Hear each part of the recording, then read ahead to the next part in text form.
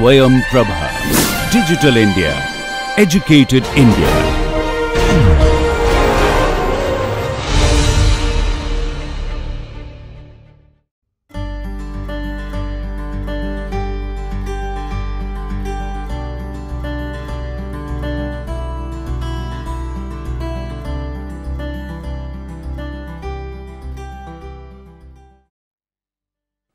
In the last lecture, we obtained a physical understanding of the origin of rotational spectroscopy. We saw that the energy of the jth level, that is nu bar j, can be expressed as B times j times j plus 1 centimeter inverse, where B is the rotational constant and j is the rotational quantum number. We can write the energies of the different rotational levels as 0, 2b, 6b, etc., and these energies again are in wave numbers. So, now as we have discussed, we can only get a rotational spectrum when a transition happens. We have to ask the question, between which levels can the transition take place? In other words, the question is, what change in rotational quantum number is allowed for a rotational transition, or what is the allowed value of delta j? To answer this, we need to know the selection rules of rotational spectroscopy. So, according to Born-Oppenheimer approximation,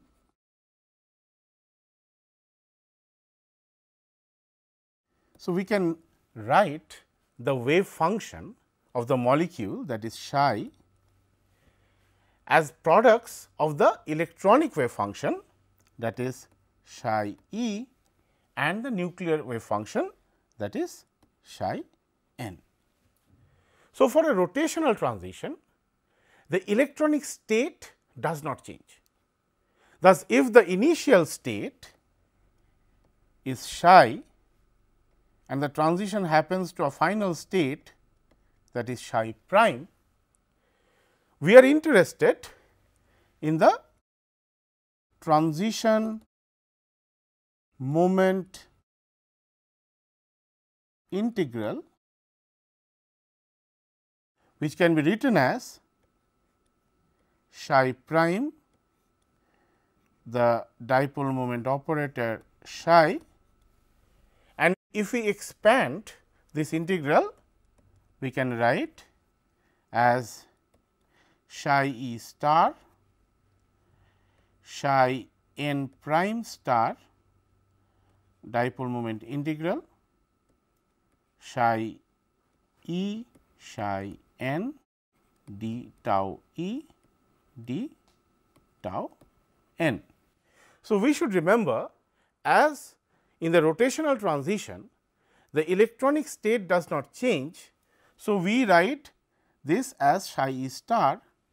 However, because the nuclear state changes, we write psi n prime star. So, we can further write this integral as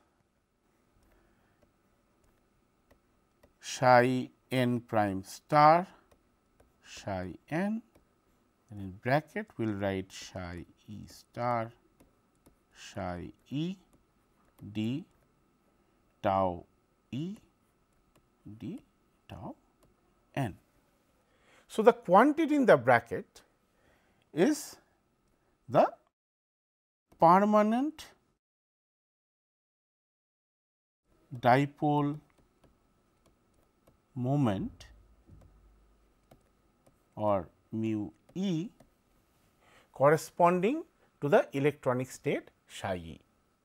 Since both psi e and the dipole moment operator depend on the nuclear configuration, the dipole moment vector mu e depends also on the nuclear configuration. So, now we can write the nuclear wave function as the products of the vibrational and rotational wave function. So, we can write psi n equals psi v times psi r. So, if we write that, so first of all here, because this is the permanent dipole moment, we can write this expression as psi n prime star mu e psi n d tau n. So, now we will write psi n as a product of psi v and psi r. So, we will write psi v star psi r prime star mu e psi v psi r d tau v d tau r. So, the integral over the vibrational coordinates, that is integration of psi v star mu e psi v d tau v, this integral yields the permanent dipole moment mu in that particular vibrational state. So, we can further write this expression as psi r prime star mu psi r d tau r. So, now we have this transition moment integral in this form, that is integration of psi r prime star mu psi r d tau r. So, let us now draw this diatomic molecule in the x y z axis. So, this is our x axis, this is our y axis and this is our z axis. So, due to symmetry, the dipole moment is oriented along the internuclear distance r. So, we can write this vector mu as mu x, mu y, mu z. If we change the coordinate axis from Cartesian coordinates to polar coordinates, that is from x, y, z to r, theta, phi, where this angle is theta, and if we take a projection, this angle is phi and the internuclear distance is r. So, if you make this axis transformation and solve the angular integral, we can write that mu vector equals mu x, mu y, mu z. We can write this as mu times sin theta cos phi, sin theta sin phi and cos theta. In other words, mu x equals mu sin theta cos phi, mu y equals mu sin theta sin phi and mu z equals cos theta. So, the magnitude of mu depends on the internuclear distance r, and because we can write this way, or in other words we can also write like mu then some function of theta and phi. So, this integral now becomes mu integration of psi r prime star, which is a function of theta and phi. Then we have this function of theta and phi, that is the angular part of the dipole moment, psi r, which is a function of theta and phi, d theta d phi. So, this is the final form that we obtained. The molecule has a rotational spectrum only if this integral is non-zero. Thus, the gross selection rule for obtaining a rotational spectrum is that the molecule must have a permanent dipole moment, because if this mu becomes 0, then the whole integral becomes 0. So, this should have, or the molecule should have, a permanent dipole moment to emit or absorb radiation in making a transition between different states of rotation. This is expected, as we saw before. A rotating dipole produces an oscillating electric field that can interact with the oscillating field of the light wave. Thus, homonuclear diatomic molecules which do not have a permanent dipole moment do not show rotational spectrum. The dipole moment, as we know, is oriented along the internuclear axis of the diatomic molecule.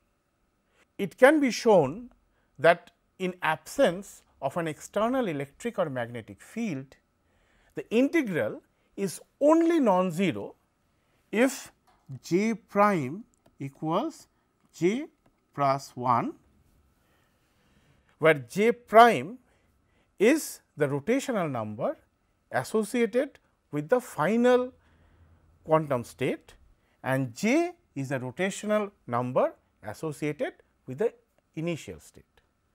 Thus, the selection rule for changes in rotational quantum numbers for a diatomic molecule is delta j equals plus minus 1.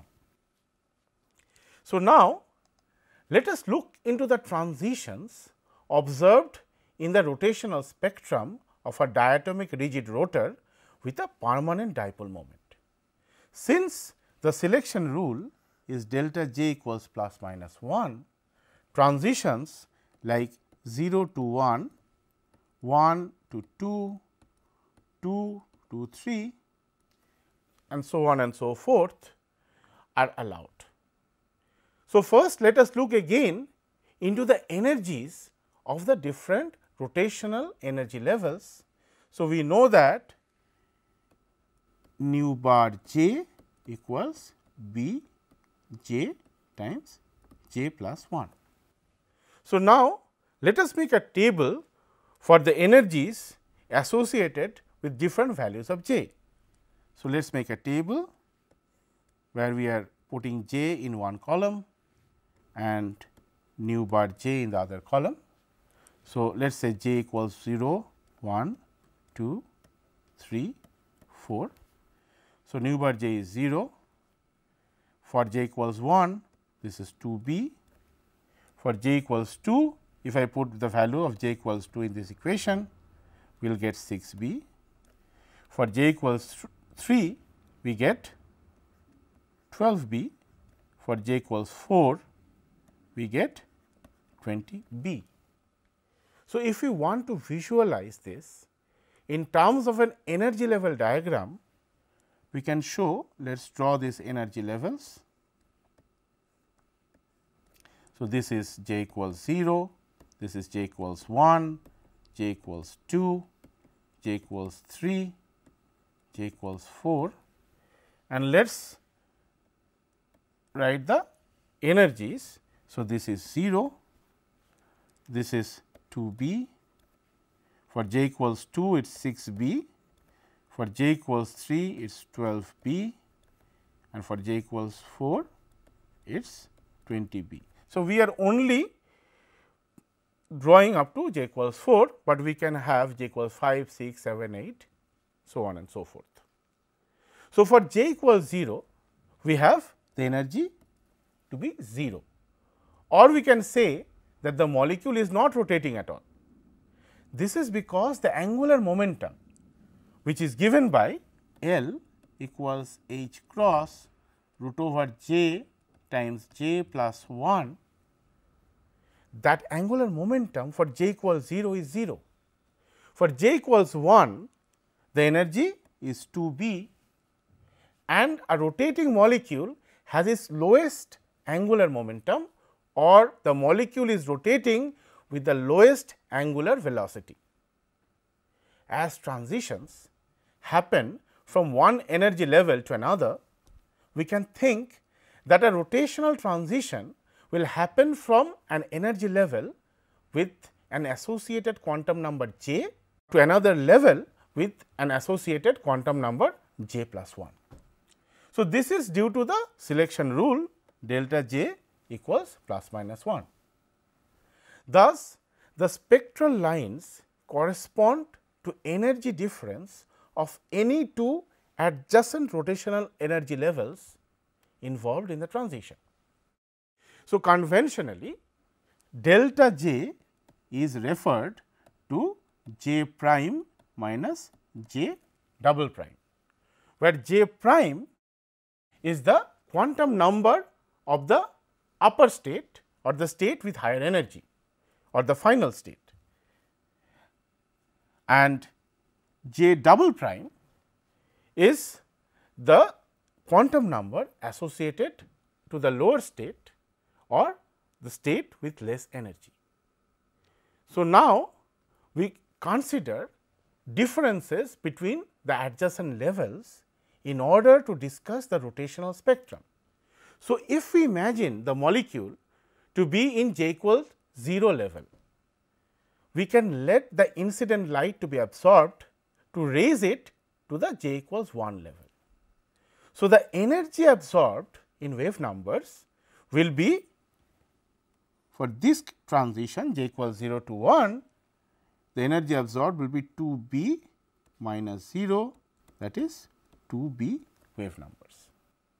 If now the molecule is raised from j equals 1 to j equals 2, by absorption of more energy, we see that the energy of the incident light absorbed is 6 b minus 2 b, that is 4 b.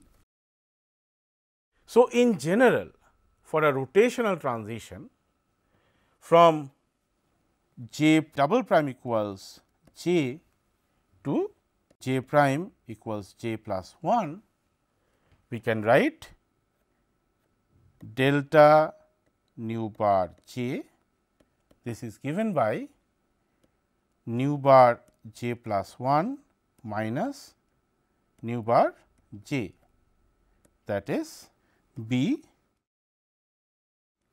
j plus 1 times j plus 2 minus b j times j plus 1. So, this is, if we take b and j plus 1 common, we have j plus 2 minus j, that is 2 b times j plus 1. So, this is the general formula we have for a rotational transition. So, if we have, let us say j double prime equals 0, 1, 2, 3, 4 dot dot dot, the absorption of radiation will happen at 2 b, 4 b, 6 b, 8 b, 10 b and so on. So, if we now try to plot a rotational spectrum, what we will have? We will have centimeter inverse on the x axis. So, we are plotting. So, we have some intensity on the y axis. So, let us say this is 0. So, we have first transition at 2 b, the second transition at 4 b, the third transition at 6 b, the fourth transition at 8B, the fifth transition at 10B, and so on. So, this first transition comes from 0 to 1 transition, the second line comes from 1 to 2, third line comes from 2 to 3. So, we can see the jth line comes from the jth line in the spectrum comes from the transition of j minus 1 to j. In other words, a stepwise raising of the rotational energy levels results in an absorption spectrum of lines at 2B, 4B, 6B, 8B, etcetera centimeter inverse. This can also be shown in the diagram. So, we have only shown up to 1 to j equals 1 to j equals 2. Now, if you think about the transition from j equals 2 to j equals 3, the energy difference is 12B minus 6B, this is 6B. So, we have the third line at 6B. The fourth line, the energy difference is 20B minus 12B, that is 8B. So, thus we should observe successive lines in the rotational spectrum which are given by 2B, 4B, 6B. Thus, there is a series of lines spaced by a constant amount, and the constant separation is equal to 2B. So, we can see 4B minus 2B is 2B, 6B minus 4B is 2B, 8B minus 6B is 2B, 10B minus 8B is 2B. So, the constant separation is 2B centimeter inverse. Thus, from a rotational spectrum, we can find the value of B, and from B we can estimate the value of the bond length or internuclear distance using the relation between moment of inertia I and the bond length R. So, let us look into few problems to understand this concept. So, we have the first problem here. Let us consider a rotational spectrum of a diatomic rigid rotor. The spectrum is plotted in a way that wave number increases from left to right on the x axis. So, from left to right the wave number increases. The question says the third, the sixth, the eighth and the ninth lines from the left appear at 60, 120, 160 and 180 wave numbers respectively. So, let us say this is our 0. So, our first line is at 2B. So, we have second line. So, this is first, this is second, this is my third line, my fourth line, this is my fifth line, sixth line, seventh, eighth and ninth line. So, the third line appears at 60 wave numbers, the sixth line at 120 wave numbers, the eighth line at 160 wave numbers and the ninth line as at 180 wave numbers. So, the first question we should solve is what is the value of B. So, we know that any consecutive lines they are separated by 2B. So, we know that we have some data for these two consecutive lines, that is the 8th line and the 9th line. So, we can write 2B equals 180 minus 160 wave numbers, that is 20 wave numbers. So, B is 10 wave numbers.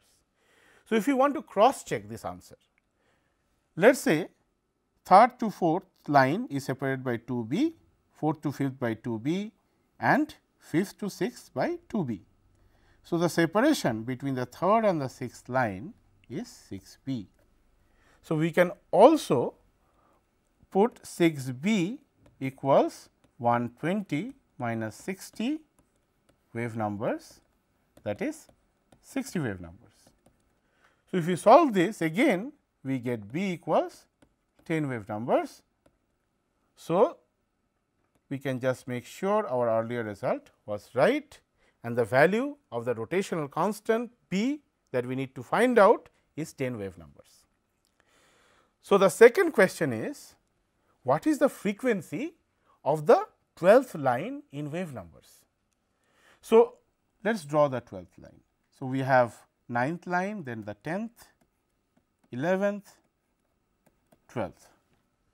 So, because everything is separated by 2 b, so from 9th to 12th it is separated by 6 b or 60 wave numbers. So, we can say if 9th line is 180 wave numbers, then the 12th line will be 240 wave numbers. So, we can also get this answer in a different way. So, we have seen that the delta nu per j is 2 b times j plus 1. The 12th line comes from the transition from the 11th to 12th level. So, here j equals 11, thus delta nu bar j equals 2 b times 11 plus 1, that is 12 times 20, that is 240 wave numbers. Okay. So, now let us look into another problem. So, the next question that we have is for a diatomic molecule A B, the energy of the rotational transition from j equals 0 to j equals 1 state is 3.9 wave numbers.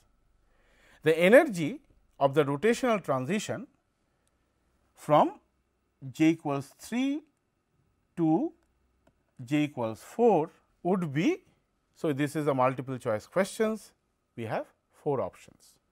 So, let us look into the problem again. So, j equals 0, let us draw the energy levels, j equals 1, j equals 2, j equals 3, j equals 4. So, what is given is from j equals 0 to j equals 1, the energy for the rotational transition. So, this is 3.9 wave numbers. So, we know this j equals 0 to 1, this is given by 2 b. So, 2 b equals 3.9 wave number. So, for j equals 3, the energy is 12 b, and for j equals 4, the energy is 20 b. So, the energy required for this transition is 8 b. So, we have to find the energy for the rotational transition from 3 to 4. That means, we have to find what is the value of 8 b. So, if 2 b equals 3.9, very easily we can say 2 b times 4, that is 8 b equals 3.9 times 4, this is in wave numbers, that is 15.6 wave numbers. So, this is our answer, and this matches with the option D. So, let us look into another problem. This problem says the spacing of a series of lines in the microwave spectrum of HBr is 17 wave numbers. So, we have to find the internuclear distance or r. So, as we already know by now, we can write B equals h by 8 pi squared I c. We also know for a diatomic molecule, we can write I equals mu r square where mu is the reduced mass. So, we have to find the internuclear distance r, and all we know is the spacing between a series of lines. So, we know the spacing is given by 2b. So, 2b equals 17 wave numbers, or b equals 17 by 2 equals 8.5 wave numbers. So, we know the value of b. So, we can write I equals h by 8 pi square b times c. So, if we put the values, h is 6.626 times 10 to the power minus 34 joule second divided by 8 times 3.14 squared, then we put the value of b, that is 8.5 centimeter inverse, and the value of c as 3 times 10 to the power 10 centimeter inverse. So, this becomes 3.294 times 10 to the power minus 47 joule second squared. So, because joule is kilogram meter squared second to the power minus 2, then joule second squared equals kilogram meter squared. So, we can write this as 3.294 times 10 to the power minus 47 kilogram meter squared, and this unit is right because we are finding out the value of I is moment of inertia, that is mu r squared. So, if we look into the unit, this is kg, this is, and r is distance, kilogram meter squared. So, we found the right unit. Now, we have found the value of I. So, because I equals mu r squared, so we can write r equals root over I by mu. So, we know the value of I, but we do not know the value of mu. So, let us find out the value of mu. So, mu equals 1 times 79 divided by 1 plus 79, the unit is gram per mole. So, we can write this as 1 times 79 divided by 1 plus 79 times 10 to the power minus 3 kilogram per mole, and because in 1 mole there are Avogadro number of molecules. So, we can write this as 1 times 79 divided by 1 plus 79 times 10 to the power minus 3 divided by the Avogadro number, that is 6.022 times 10 to the power 23. So, if we do this calculation, what we will get is 1.649 times 10 to the power minus 27 kg. So, we now know the value of mu. So, we can write r that we need to find out is root over 3.294 times 10 to the power minus 47 divided by 1.649 times 10 to the power minus 27. So, this becomes 1.41 times 10 to the power minus 10 meter. So, that is 141 picometer. So, the answer is R equals 141 picometer. So, we should remember one thing. In the last class, we found out the bond length of HCl and that was 127 picometer. Today, we found out the bond length of HBr and the bond length is 141 picometer. So, from the rotational data, we can find out accurate bond lengths and we can see the bond length of HBr as expected is larger than the bond length of HCl.